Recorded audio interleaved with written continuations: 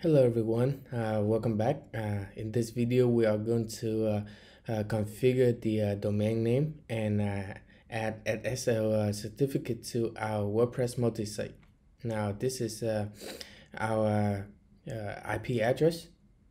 We need to copy this. Then we would need to go to our domain provider. In this case mine is GoDaddy. We need to sign in.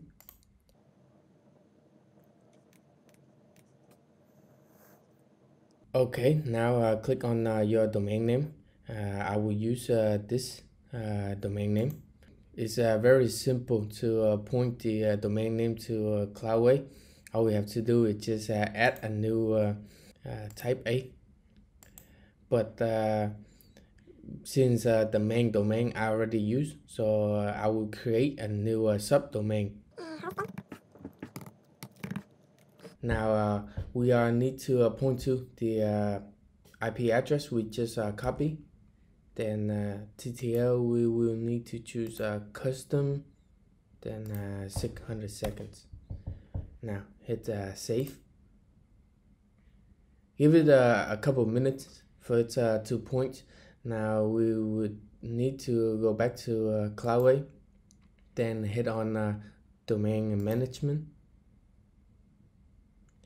Now we need to enter the domain name in here. So I'll just enter the subdomain I just created, hosting.millennialwebsite.com. Now we hit save. Okay, give it some time for it to update. Okay, now the domain is added to our WordPress multisite. Now we need to do is click on SSL certificate.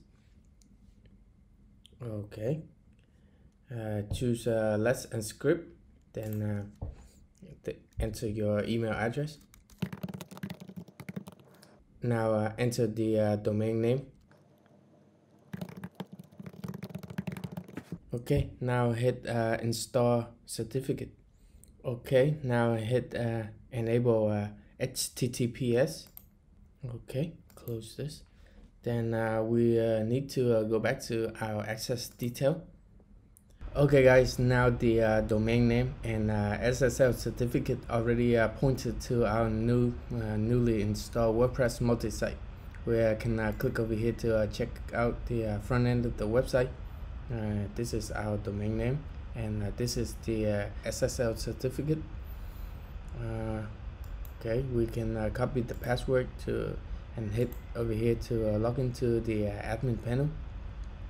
Now you can see WordPress multisite is not enabled yet. So in the next video I will show you how to enable WordPress multisite. See you in the next video.